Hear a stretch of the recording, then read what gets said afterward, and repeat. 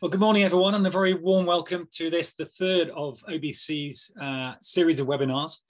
My name is Chris Goody. I'm the current OBC chairman, and I'd like to extend a warm welcome to everybody, especially to everyone in the region. It's great to have this webinar Zoom format where we can make everyone feel more involved with OBC relative to just having physical meetings within the UK. There are lots of benefits of being an OBC member, of course. If you're not an OBC member yet and you'd like to join OBC, all you have to do is go to orientalbirdclub.org/join, and you can join us immediately. You'll be very welcome. We do rely on memberships and donations from members. We're a voluntary organisation. That means every pound you spend with OBC goes directly to conservation. If you'd like to make a donation, you can do that too. OBC needs funds more than ever. We've more than tripled our spend on conservation this year compared to previous years. So if you'd like to make a donation, again, it's just orientalbirdclub.org/donate. That will take you directly via the donate button to give money to OBC. That will help both Black-browed Babbler and, of course, OBC conservation projects generally in the region. Even just £5 or £10, €5 or €10 is invaluable to OBC. So please do contribute and donate if you can. Today's webinar covers the thrilling story of the rediscovery of Black-browed Babbler after many years in the wilderness. I'm going to quote directly from OBC's own Journal of Asian Ornithology, what used to be called Forktail.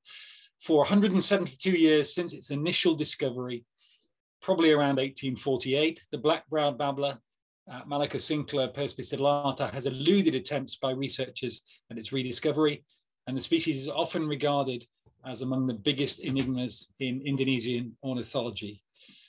In short, this is the bird that's gone missing for a longer time than any other bird, including, for example, such illustrious company as ivory-billed woodpecker. The babbler was indeed treated as extinct by some authorities. For example, Clements in 2000 thought it was probably extinct. Now we know, of course, happily that's not the case. I'm excited to say our main speaker today is one of the key figures in the story of the rediscovery of Black-browed Babbler, Panji Gusti Akbar. But just before we hear from Panji, I'm first going to hand over to Paul Insuakawa, who is OBC's Chair of Conservation, to say a few words. So Paul, over to you. Okay, thank you very much, Chris. So I'm just going to share a couple of slides with you and just give a little bit of background about the OBC's conservation programme, and particularly our support for projects in Indonesia. I'm just going to share a screen with you right now. So the OBC has been increasing our funding support for conservation projects within that Asia region. We support projects for bird conservation throughout Asia. And to date, about over £500,000 has been donated to projects supporting bird conservation.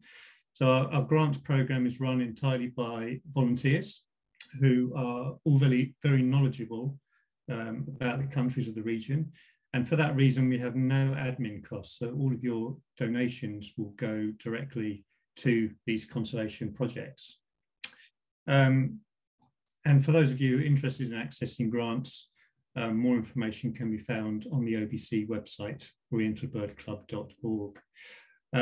Now, of all the countries in Asia, Indonesia tends to receive the most grants, and that's not just because of personal whims or interests of individuals within the OBC, but I think there's a good justification for that. And my next slide is going to sort of bring that to light.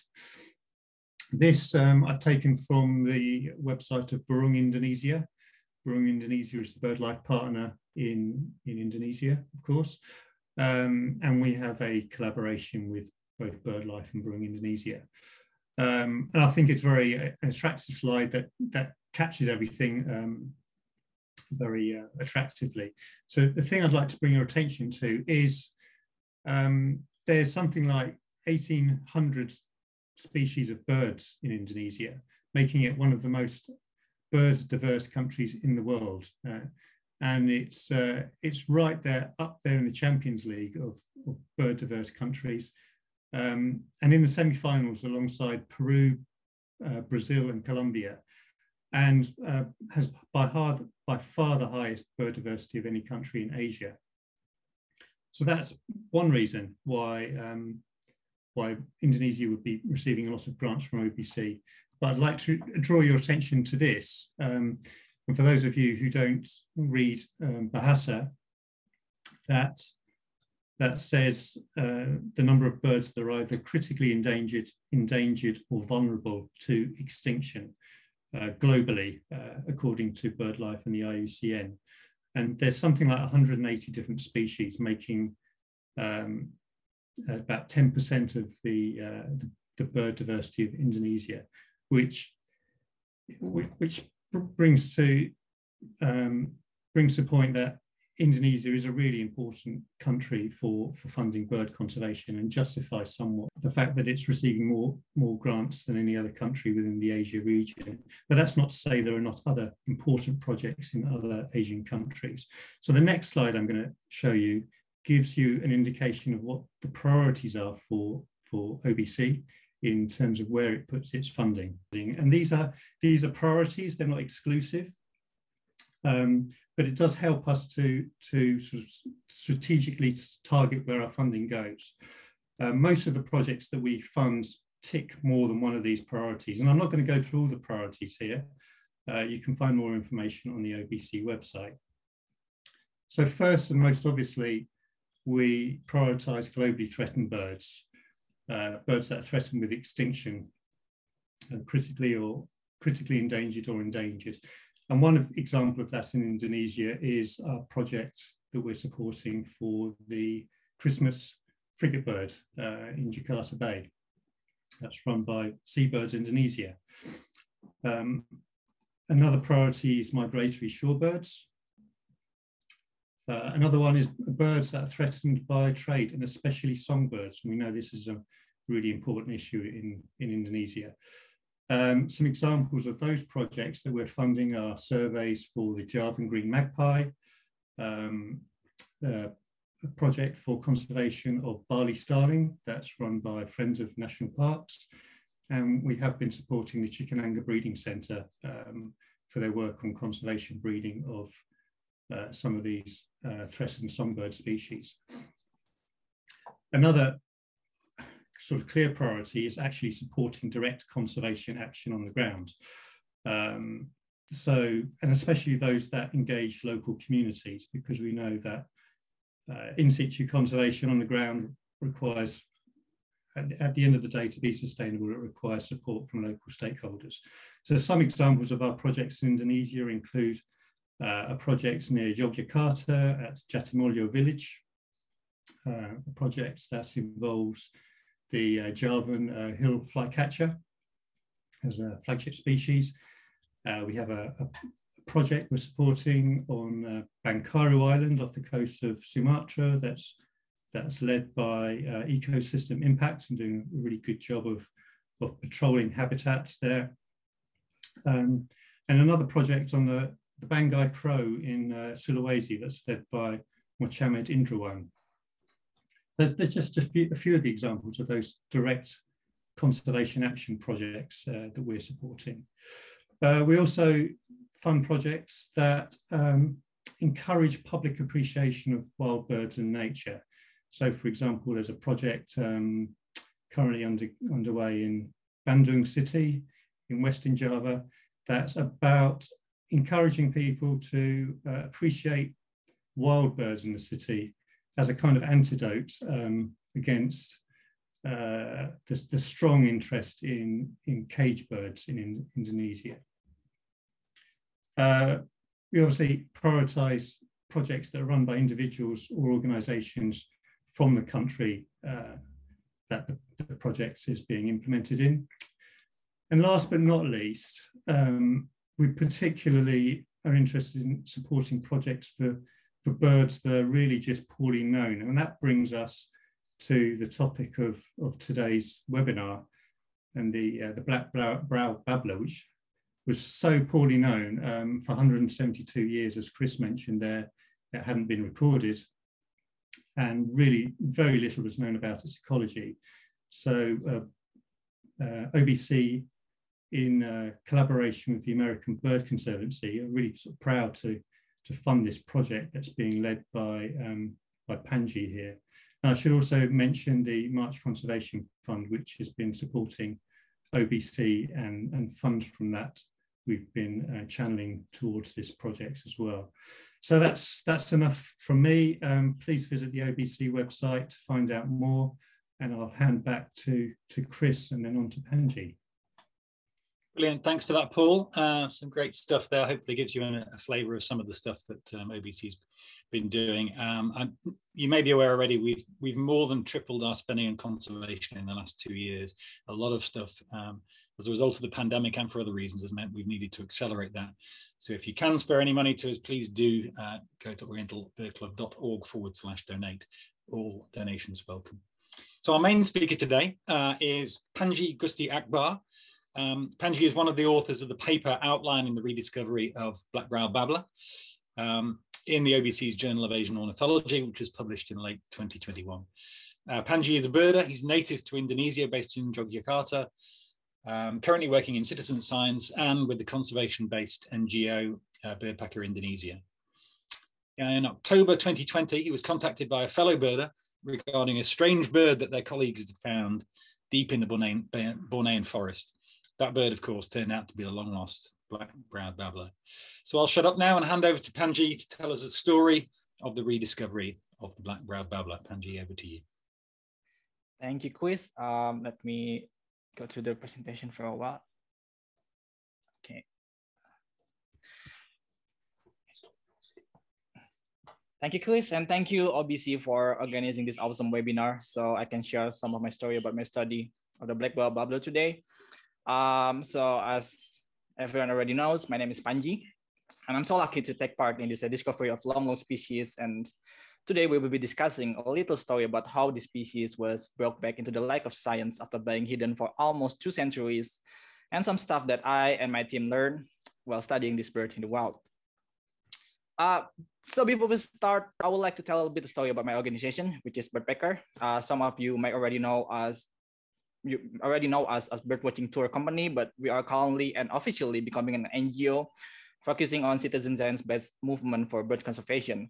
One of our pilot project is Burungnesia, which is a volunteer-based app to collect checklists for bird sightings all around Indonesia, and it has been running since 2016. Now we already collected 32,000 checklists submitted by more than 2,000 registered users around Indonesia. And the data that we collected has been used for several research and conservation projects, both by ourselves and by third parties, including the Atlas Burung Indonesia, or the Indonesian Bird Atlas, which cover 2/3 of every single bird species in Indonesia. Now into the main event. I'm pretty sure everyone here already knows about the black-browed babbler and what made this bird so special. But for the sake of context, let me tell just a short recap regarding the babbler, regarding the natural history of the black-browed babbler prior to its rediscovery in 2020. So the black-browed babbler was discovered somewhere. We will go back into it in a minute, but somewhere in Indonesia by a renowned naturalist called L.M. Schwanners, who procured a single specimen between 1843 to 1848. Little did he know that that will also be the last time the babbler was seen alive by the scientific community, which means it wasn't seen for more than 172 years. Now, just to give you some idea how long ago it was, by the time Schwanner procured the specimen, passenger pigeon, which is now extinct, can still be seen flying in flock over American skies, and the origin of species by Charles Darwin hasn't even been published yet. The specimen was then described by Charles Lucien Bonaparte, or the nephew of the famous Napoleon Bonaparte, in 1850. And by the time Bonaparte mentioned the type locality to be Java, perhaps due to mislabeling, which is a common mistake at the time. This mistake went rather unnoticed until Johann Butikhofer in 1895. He corrected the type specimen to be from Borneo under the fact that Schwanner had only collected the specimens in that island. Later, Geoff Mies in 1995 specified that the specimen might be collected in South Kalimantan, particularly around 2 big cities there, Banjarmasin and Martapura, where this bird has been mapped ever since. Due to the absence of sighting, several authors start to raise suspicion of extinction, while others explicitly categorize it as extinct, like what Paul already said. Climate checklist in 2007 categorized it as extinct. However, the IUCN wet list, which is the classification system that many scientists refer to when talking about threatened species, has never listed this species as extinct. In fact, it was only treated as threatened in 1988 and then vulnerable in 1994 before being changed into data deficient in 2008 until now due to the lack of research to prove its actual status in the wild. I would like to note that there are more publications regarding the species natural history, which sadly I cannot explain thoroughly do this time, but I recommend the audience to read the excellent publication written by Nigel Collar in 2014, which summarized the overall century-long publication of this species, especially regarding its taxonomy, possible ecology, behavior, and etc. What needs to be noted that most of these publications are based solely on assumptions or analysis of the original specimens, which might not be conclusive and can only be confirmed by observation in its native habitat. The question is where we can find them, or even is it still possible for us to find them? Luckily in 2020, deep in the heart of Borneo, two local men, Muhammad Suwanto and Muhammad Rizky Fauzan, which have a slightly different way to appreciate the birds than us, if you know what I mean, managed to catch the bird that they have seen for a while, but they never know its name. They asked some aviculturists regarding the bird's ID, and the picture of this bird has been circulated among the community for quite a while until it ended up in aviculturist and birding group BW Galeatus, into some college of mine, and eventually to me. The moment I noticed the pictures, we just realized that it looks fairly similar to the black-browed babblers, which have been missing for quite a while. So we try to compare it to the specimen pictures from the Naturalist Biodiversity Center in Leiden, Netherlands, and find a very amazing similarity except for two things. Can you see it? The eyes. The eyes and the bill, and also the leg color, probably.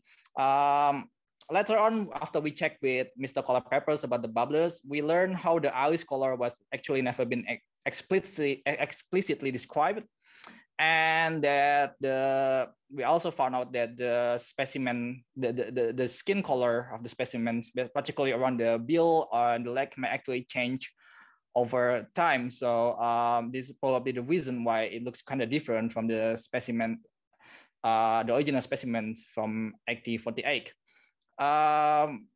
We also confirmed that there are no other birds in Borneo that have similar head patterns as the one that being discovered by Muhammad Suwanto, except for the black-browed babblers. I mean, there are several other species of bird that have bold marking, like gray-chested babblers or the light-winged babblers, but nothing similar like this. We quickly contact Mas Suwanto and asked him to get more pictures, as well as some facts about the bird that he knew, like where he called it, some K behavior, and etc. And since there are no one with bird handling training was present at the site, we did not want to risk harming the bird, which at the time might actually be the last one of its population. So we decided to not get any morphometric measurements or any other sample, and request Mas Suwanto to release the bird ASAP, which he did. We still get some better pictures with scale, hence you see the pictures of the bird with some money here, as well as some key identification feature to confirm its ID and some of its behavior. Suwanto also managed to get recording of this bird during short captive time, which proven to be extremely important to our study later. So this is the map of the Rediscovery locations. So it was caught in the Kotabaru Regency in Kalimantan Selatan, which confirmed that it indeed exists in South Kalimantan, as mentioned by Jal of Mies, albeit maybe a little bit further away from his original prediction, which is around Banjarmasin, Martapura, and also a bit far away from Sultan Adam Forest Park here and Pelaihari Wildlife Reserve, which is the place where BirdLife International predicted it to be to exist.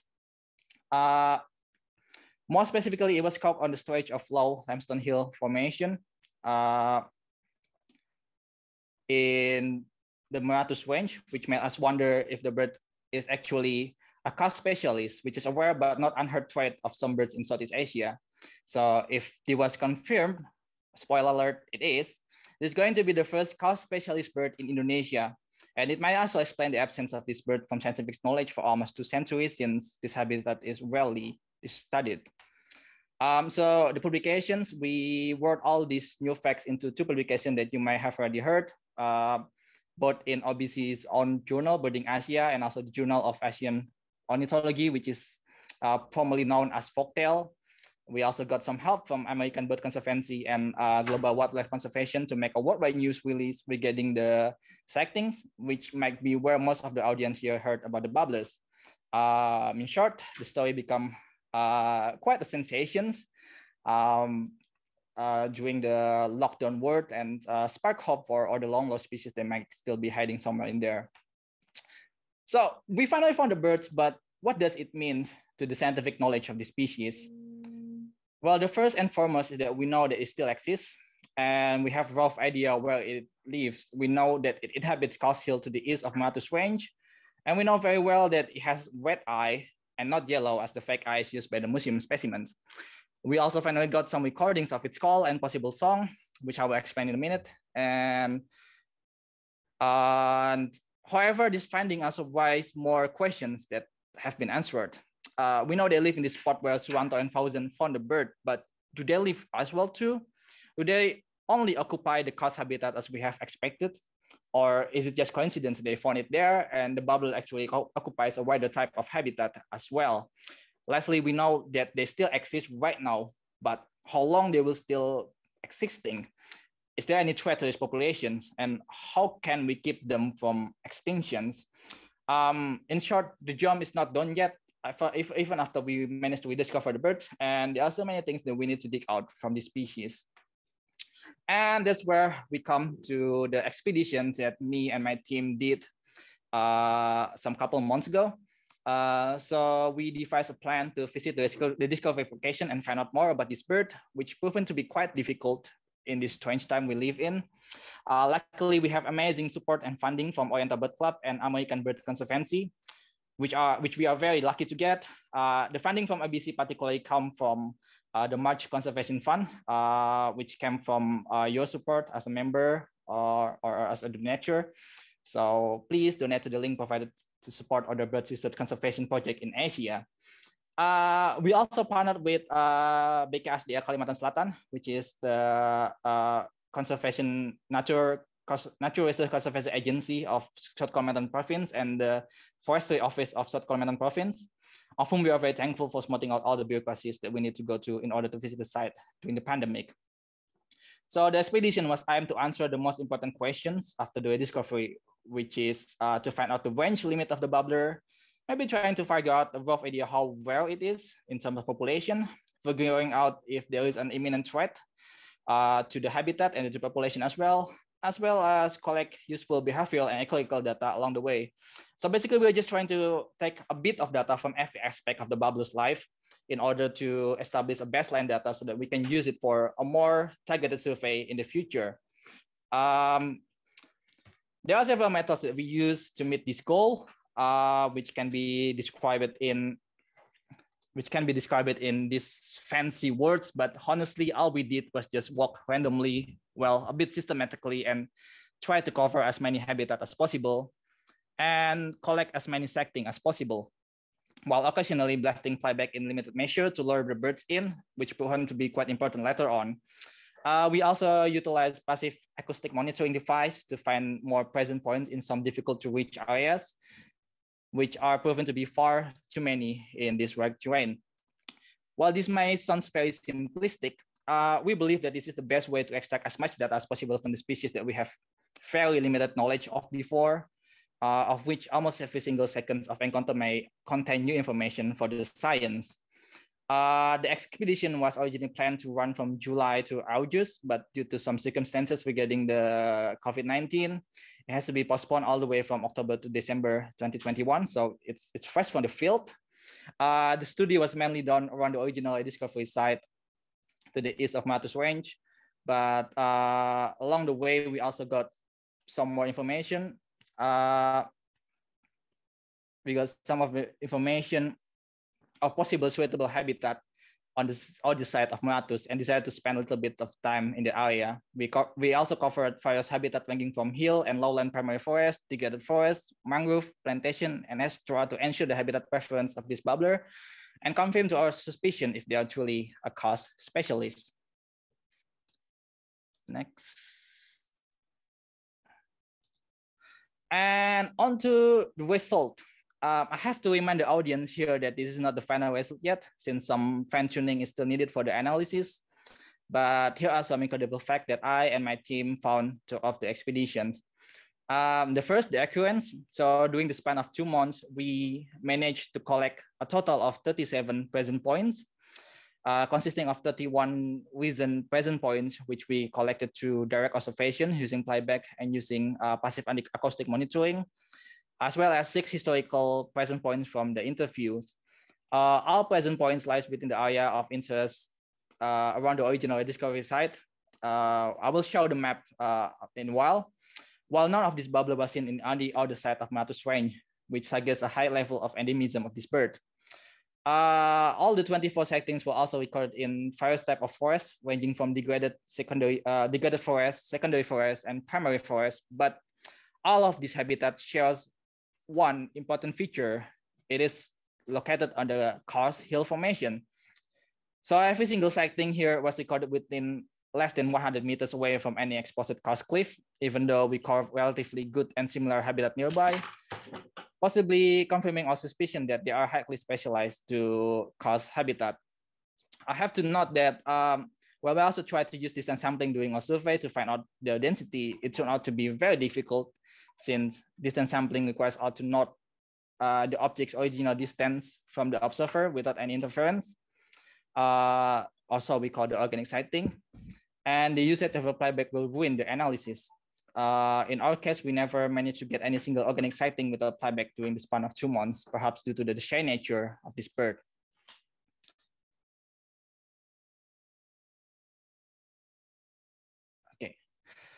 So here are the maps and the point. So basically the purple is absent while green is present. We can see how the babbler was only seen in this tiny area. Let me turn on the laser for a bit. In this tiny area to the east of Matus Range, where there lies an extensive karst formation that was not present on the other side of the range. The karst formation that I mentioned, it only exists here, probably extend all the way here. While the modeling is still underway, we can predict that the babbler may actually be endemic to only this tiny little area from here to here, where the karst formation exists, and it's between, basically the whole area is less than 2,000 kilometers square. So this might actually automatically putting them under the threatened category in IUCN, despite some population, despite how many of their population are. So maybe vulnerable or endangered, but please don't quote me on this yet, since the analysis is still underway. And this is the pictures of the typical habitat of the babblers. So as you can see, they seemingly love this kind of like cliffs with crevices and caves wrapped in liana, where they usually climb and find prey, and sometimes also exploit the cave itself to try to find more prey. Some of the location were pristine primary forest, but most of the location that we find the babbler were somewhat disturbed secondary forest that has been burned at least once. This kind of show their tolerance to disturbance to some degree, as long as there are still some undergrowth remaining in the area. We saw two, which is a little bit more exciting, I guess, about behavior. So generally, they are not really big surprise, as most of the behavior of the babbler is it just resembles other Malakoking Babbler or the general Babbler family or the Babbler generally in general. Apart from the fact that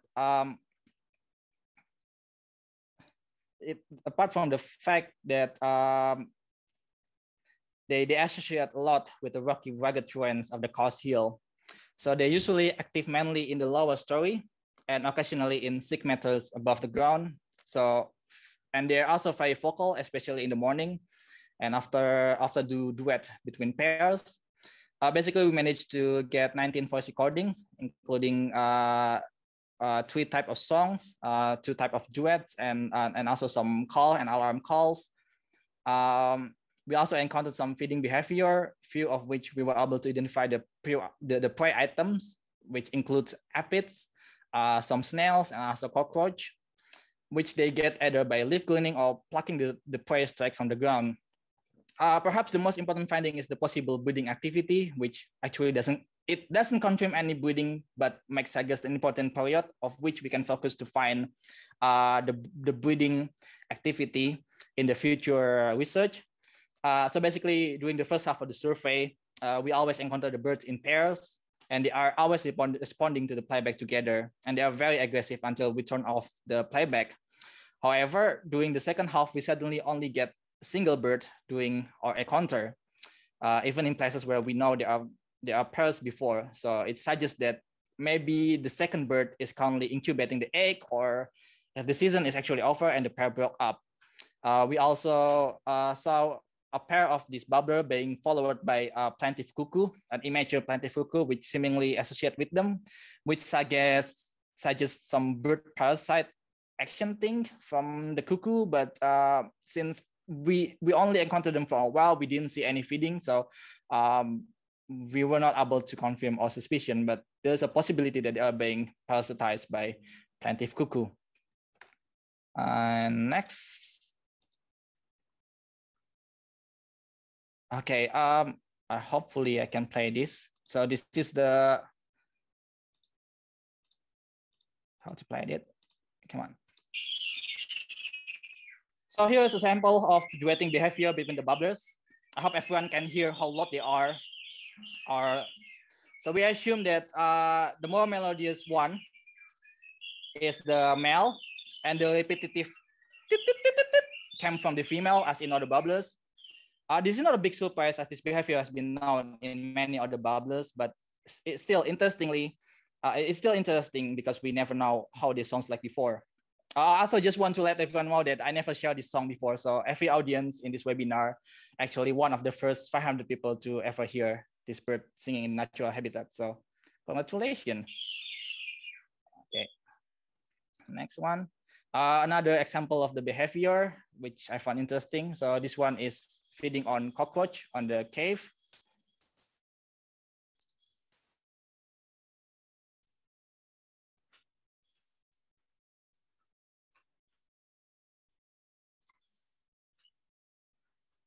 And then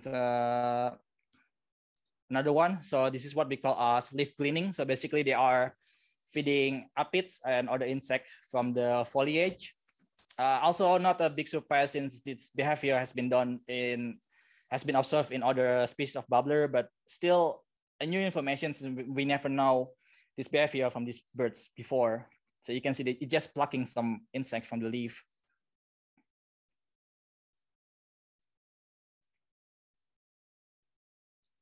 Okay, carry on. Now about the threat and conservation. So we also some from threats that we found during expeditions. It ranged from poaching to habitat destructions, as you can see in the pictures on the right. This is what they call a flying stick, I think. So basically they put glue on the end of the stick and they put it high up on the canopies. They set up the playback. The poachers set up the playback, basically to lure in some birds. And when they perch on the stick, the birds got they stick due to the glue, and they can harvest the bird later on. So that's one example of the threat that we found. But I will suggest subjectively, and I need to emphasize this word subjectively, said that this threat may having not very great impact on the total populations, probably because from the poaching side, we do not have any evidence that the poacher are targeting this bird.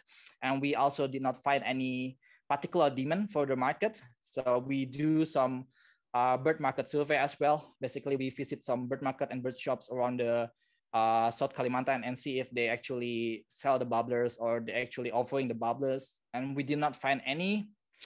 In fact, most of the people that we encountered around the babblers area and in South Kalimantan in general doesn't even know about the babblers, despite the news that broke up after its discovery, which could be a good thing or which could be a bad thing.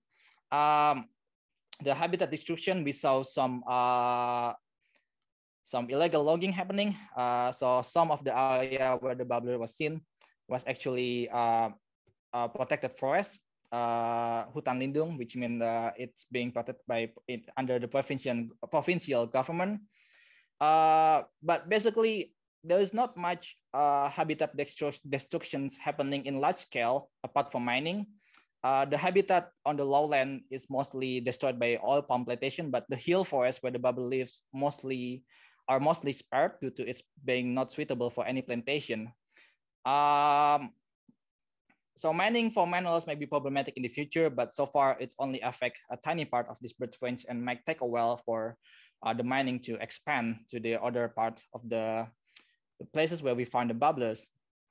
Moreover, however, with the relatively tiny range of this babbler, which also probably suggests a small population, I think it will be too fast to say that the babbler are safe from extinction, because every tiny little disturbance may actually affect the whole population as a whole. So I will say that more research is still needed to quantify all these threats and its connection to the sustainability of the babbler's populations. And we probably need it ASAP before something bad happening to the whole population. So what's next? What's next? Well, as I said before, that our findings show how this bird may be extremely endemic to the karst formation as in South Kalimantan. But from what we heard from there are similar habitat that might exist on the herd of East Kalimantan, which is slightly to the north of South Kalimantan, which we are not able to explore yet due to time constraint. But if the population proven to exist in this area, it will greatly, I said once again, greatly expands the range of this bird, which might consequently affect the classification of the species threatened status as well. I also explained how our expedition attempt to quantify its population using distance sampling. It's not really possible at the moment, but it might be possible if we use more advanced passive acoustic monitoring system, which can detect the exact location of each bird. So we can actually quantify the density of this bird, which we or other people may actually do in the somewhere in the future. And obviously we need to determine the species status. So IUCN or CITES need to determine the threatened species status of this bird. Basically taking it out from data division, because it will help us to push future research and conservation projects towards this species, and also promoting it to be included in the country's protection list. As you know, this bird has not been included in the list of protected species in Indonesia yet. Breeding can also be investigated a bit more using the clue of possible breeding projects that we have provided. And also there is still some question regarding its taxonomy among other babblers, like if they actually belongs to the genus Malacoquincla, or if they're actually in the other genus like Turdinus, which is not my specialty, so I'll leave it to the taxonomists to do. The point is there are still so many questions unanswered about this species. So I recommend every academics here in Indonesia to continue the research about this amazing species, and maybe also try to campaign more about the conservation of the species, especially towards the local government, and trying to make sure that the habitat will still exist for the next for the future, so we can still see the babblers, and just to ensure that the babbler will not disappear again from our site. I would like to thank all the people listed here, also for Oriental Bird Club and American Bird Conservancy for their funding. Without the help of these people, these expeditions or the whole publication will not happen without everyone's help. So I think that's it for me. I hope everyone enjoys the talk. Thank you. And now back to the quiz. Back to quiz. Fantastic talk. Thank you so much, Panji. So, well, I know we thought we were going to get an exclusive, but wow, to see that duetting pair on video and to hear the song, one of the song types, was really fantastic and a real kind of bonus for everybody on the webinar today. So thank you very much for that. Fascinating stuff. We're going to take some questions, I think, in a second. I'd like to jump in with one question first, Panji. When pandemic allows travel again, can we travel with backpacker to come and see the bird? Of course, please do. I mean, like, there are several people who already contact us to go to see the birds, and of course, you're welcome to go and see the babblers. I think at the point we can ensure that you will see the birds, it actually doesn't really that. Once you come to the right location, it will not be that rare. So maybe feel free to come to us once the pandemic is over. Fantastic, thanks for that. Okay, I'm going to hand over to Ding Li. I know there's a couple of questions in Q&A. Ding Li, did you want to choose one or two questions to put to Panji?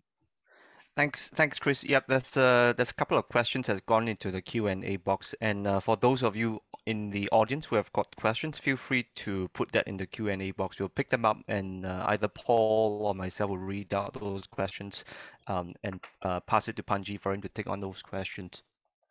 So I'll take on an easy question first, and this is coming from Desi Ayu Triana, coming in from Indonesia. She asks, Panji, I'd like to know how many black-browed babblers you and your team saw, and how did you do the bird watching in this limestone landscape? Panji, would you like to take on this question first? Sure. Thank you, Echi. I know this. So basically, as I already mentioned in the presentation, we got 30 something. Sorry, I forget a little bit. So we got 31 recent present points, or 31 sightings. In each sighting, we got about 2 or 1 babbler. So I would say around 50 individuals. And all of these present points are in the different location, obviously. So we always try to avoid getting into the same location once. So every single point that you see in the maps in my presentation is basically each sighting. So yeah, about 50 individuals, all in the different locations. And again, we only, because of the terrain, we only able to visit some of the the most accessible habitat in the area. So there could be way more than these 50 individuals in this location. Thank you, Ding Li. Thank you very much, Panji. I think that hit the question right there. The next question is a conservation-focused question, and this is coming from Evelisa Fisher. I think Evelisa is interested to know a little bit more about the background of bird hunting in Indonesia, and she asked, is the poaching of birds in general, and specifically of the babbler, prohibited by law in Indonesia? What are your thoughts on this? So thank you, Eva, for the questions. It's a bit complicated, to be honest, because we have a species protection list. So basically every single species in that protection list is not allowed to be poached, to be hunted, but the babbler particularly is not being listed in that protection list yet. And that's what we try to promote to the government, to try to include it in the protection list ASAP. So it's not being illegal right now, but I will not promote you to do hunting there. So it's not being illegal right now, but we are trying to push it to make it illegal for people to trap this bird. Also, the fact that some of the area where we saw the babbler is actually protected forest, which means it's actually not allowed to do any poaching in there. So any poaching of any birds or animal in that location. So in that location, it would be currently illegal to do any poaching. But in other occasion, unless we finally manage to push the government to put it in the protection list, then unfortunately, it's not illegal yet. Thank you. Thank you very much. Thank in you, more Panji. general terms, Eva, I think one of the problems is the policing within Indonesia. So we know from the wider situation with songbirds, for example, that they're openly available on sale in numerous markets across Indonesia and indeed in other countries, even though it's illegal. And it's just a question really of, I suppose, changing culture over time. The possibilities of enforcing law in the short term are remote, I would say, because the problem is so large scale and there just aren't the resources available or the political will available to make it happen. So it's certainly something that's on OBC's radar, and you may know about the Songbirds project. BirdLife, I think Lee can tell us a little bit more about that, but it's a big problem. And the stat that stuck with me recently was that it's entirely possible now there are more birds in cages across Indonesia than there are left in the forests. And that's a problem Asia-wide, but it's a big problem for songbirds now. Anyway, we must all do what we can to continue to lobby for improvements on that front, but it is an issue. If I could jump in, there's a couple of questions regarding the recording. And just to remind people, if they have questions, put them in the Q&A rather than the chat. I'm picking up some questions in the chat, but they might get missed in there. So there's a question from Sun Pinyip asking if we can we listen to the recordings of the song that are restricted on Zina Canto? Because Sun Pinyip would like to compare the song to similar jungle babblers in Malaysia. And while we're on that topic, I'll throw another question at you from Kesh Singh, which is, could we watch the duetting audio again? What, Paul? Can you repeat that? The second one. Mm-hmm.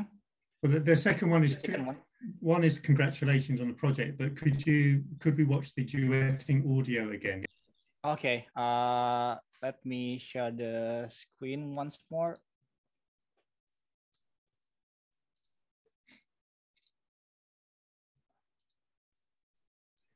And you mentioned that we are privileged to have this being the first.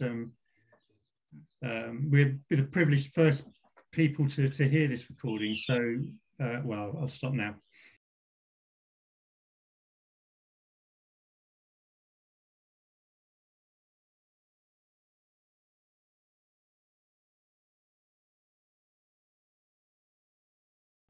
Yeah. It is an amazing recording, and I'm sorry to talk over it. There is an issue with whether we publicize this recording, whether we put it on Zeno Canto. Of course, for birders, there are lots of, and for scientists, there are lots of perfectly good reasons why we might want to put it out there. Unfortunately, for bird trappers, there are also some very bad reasons why we would not want to put it out there. So we are in discussion at the moment about what we'll do on YouTube. We don't really want to have a good quality recording available for people just to download themselves or re-record off YouTube. So we probably won't put it on the YouTube recording of this webinar, and we're unlikely in the present time to put it on Zeno Canto. Once we know if it is a situation where we're sure it's safe to do so, then we'll put it out there. But there is obviously, and Panjis are very aware of this, to a responsibility to the bird having just been rediscovered. As its fame grows locally, we need to help to manage that process and make sure it's all for good. Yeah, on that topic, it also actually answer one of the questions that I see here from Mr. Nigel Kohler. So that's one of the steps that we took in order to not make the babblers being trapped. So we as being described by Quiz, we don't publicly share the recordings. Zeno Canto is currently being restricted, and in this presentations, it will be deleted from the recordings later on. And also from the maps that we show earlier, it actually doesn't really show the real points of the bubblers, just show the general area of where the babbler live, but it basically live in a quite big it's probably hardly endemic to that area, but we try to minimize showing the people about the specific location or where it lives because of the trappers and poachers. Sorry to interrupt you, Chris. I think that addresses also Nigel's question, and Yeah. Nigel has posted a comment here. He says, "Congratulations to Panji on the fabulous talk. Really great story and super field work." So I think he might. He said that he's got to take a phone call, so he might miss a little bit of the presentation. There's a couple of comments and questions coming from friends from within Indonesia. I think there's hi coming in from Haryadi, from Jihad, and from Rudy. I'd like to combine the questions of Jihad and Rudy. I think they are linked questions. I think Jihad has asked whether if there are any current conservation activities on site, and if any of the locations that you found are overlapping with protected areas. And Rudy is keen to know if you plan to eventually expand your work to Sangkulirang in eastern part of Borneo. What are your thoughts on this, Panji? Okay, thank you, Dingli. So first question from Mas Jihad. So we did not see any particular conservation activities towards the birds. There are several conservation NGO working on the area, but unfortunately, we were not able to get any more information about that. But generally, some of the area where the babblers were seen was protected as Hutang Lindung, which is under the provincial government. So some of them actually being protected, but I did not find any conservation activities particularly for the birds.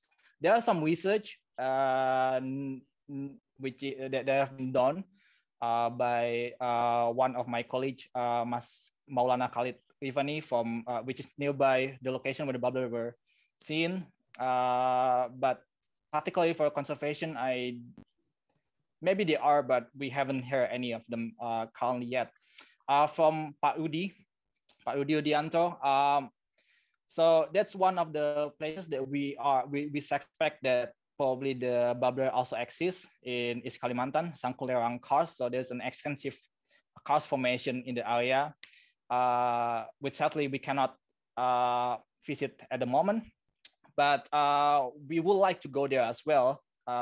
It could be us, it could be other organization, but we just try to point out that there could be some possibilities that the babbler exists there as well, and it will be an interesting thing to study once the opportunity arises.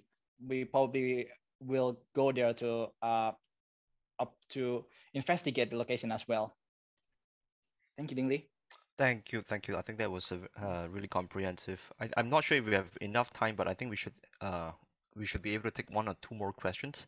There's a few questions that are linked. So what I'm going to do is to try to combine them together because they're quite related on many fronts. So I know that there's a question coming in from Cicely Fiennes and from Mas Asman. And then in the chat box, there's also another question coming in from Mas Poli. So I just will try my best to synthesize these three questions into one, and you can take on them simultaneously. So Cicely is asking whether if it's possible, is there any possibility if there's any ownership without knowledge by the scientific community that it has been in the past confused with other babbler species? Second part of her question, she would like to know whether if given the lack of accessibility to the sites that the babbler is found in and its occurrence in shops in Indonesian Borneo, whether it's safe to say that it has never been trapped and sold before. I think this is also in line with a question that Mas Asman has asked. He would like to know, as well as Mas Poli, whether there's any attention from the government on the species, especially the relevant government agencies like BK as they are. What do you think, Panji? Okay, so first question from Cicely. So I think one of the reasons why this species has been missing is just simply there is no people who visit the area before. I mean, like I forget to put the general pictures of the area, but it's basically very rugged limestone hill. It's just like big walls with the forest on the top with seemingly no tracks to go up there. So if if I'm a birder or a scientist and I don't know if there is a rare bird up there, which is a black-browed babbler or anything, I don't think I ever want to go there and do birding because, or do any research, because it's just so difficult to reach the location. So that's one example. The other is there are several research done in this area as well, but it's given our inability to, well, the fact that this bird is just very shy from the beginning, which is the typical of all the babbler species, and the fact that we do not know how this sounds like before, which is one of the most important characteristics to identify the babblers. I think we can safely assume that probably some of the researchers just missing out the babblers because they simply didn't see it because they're shy, or they hear it, but they cannot recognize it because we never know how it sounds like before. So that's one thing. And about the shops in Kalimantan. So I would like to say that there is no such a thing as inaccessible for poachers and bird trappers in Indonesia. I mean, I've seen several weird birds have been traded in Indonesia. So as I mentioned before, we also do some bird market survey around South Kalimantan. There are quite a lot of species, endemic species to Borneo being traded there. But luckily we didn't see any black-browed babbler being traded during our survey. And most of the people that we interview in that shops also never know about black-browed babblers or where they are. We don't provide them location, like, do you see any this bird in this location? So I just ask them, do you know this bird? And they say yes, no, I don't know this bird. I show them pictures and they don't know the bird. So I think it's safe to say that it never made it to the marketplace.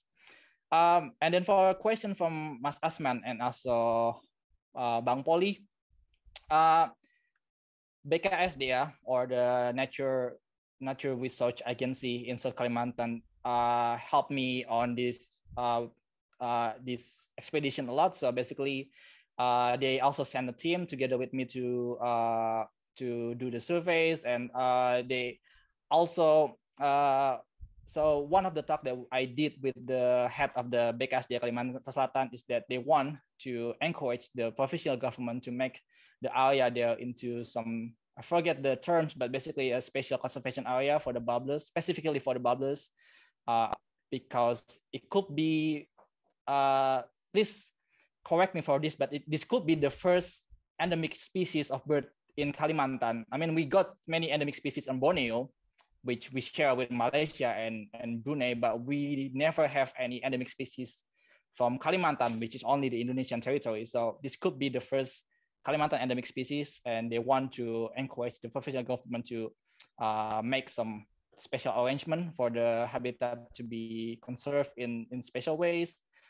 So yeah, they helped us a lot during the expedition, and in the future they also plan to do more on conserving these species, which I'm very grateful to them. Back to Dingley. Thanks, Manji. Yeah, and also huge thanks to the audience for throwing in so many of these questions that have allowed us to cover every aspect of the species ecology and conservation. I think I'll try to take one more question before I pass the floor back to Chris to conclude today's session.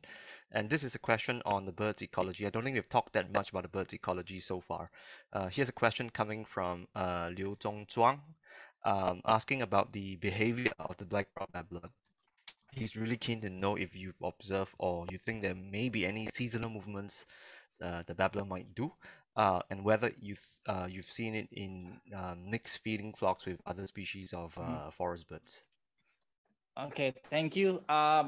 So I don't think with the current knowledge that we have and with the methods that we doing our short amount of expeditions, we don't think we're able to confirm if there is any movement, any seasonal movement or something like that. So it's up for everyone here to might be interested to do some research about the seasonal movement of the babblers. Feel free to come and do the research. So but the other thing is, as I already mentioned in the presentation, we never see them in the mixed flock. So which is, I think it's quite typical of other Malakokinkla babblers. They rarely join other species of bird in the mixed species flocks. Please correct me on this if it's wrong, but basically that's what we found with the babblers. They never join the flocks, and probably the same with the other Malakokinkla babblers. Thank you, Dingli. Thanks, Panji. Thanks. I think you addressed the question well. I note that Paul want to add a comment on conservation of the species, so I would like to pass the floor over to Paul to make a few comments. Yeah. So there's a question from Simon Rye about which other species do we want to search for. I'm not sure whether this is directly for Panji or for OBC, but from OBC side, as I mentioned in my last point on my presentation, we do like to support projects for really poorly known species. And one project we've got at the moment is for the Cebu flower pecker in Philippines, which hasn't been decently recorded for many a year. And we're currently also funding a project for the Javan blue-banded kingfisher, which is it's not very well known. BirdLife seems to indicate that its status may be improved based upon more survey work being done for it to get a better understanding of its status. So we're funding a project for that. Another bird that we have high on our list is the Madanga pipit, which again hasn't been recorded for a number of years, and there's a lot of interest within OBC to see something happen on that. The list could probably go on, but I'll stop there for the moment. And I don't know, and Panji, if you have any other interest or some ideas of other species that you want to chase.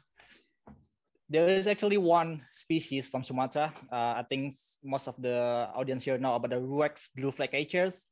So spoiler alert, one of my friend may actually found, I think it has been it has been publicized in I forget which journal, but basically somebody found, one of my friends found this Ruex blue flycatchers somewhere in Sumatra, and but they were not able to confirm its ID because of its similarity to the white-tailed blue flycatchers, and they are planning to go there to confirm the ID. So that's one of the missing species that probably we're going to be now soon. We're going to rediscover soon. They are still planning to do it. Currently looking for funding. So Paul, please. So that's one of the species that I think we will be able to rediscover soon. I don't know, maybe Javan lapwing. I really hope to see Javan lapwing somewhere in the future. Maybe they're extinct, maybe they're not. But there's always possibility to find it maybe somewhere in the remote area of Java that we never visited before.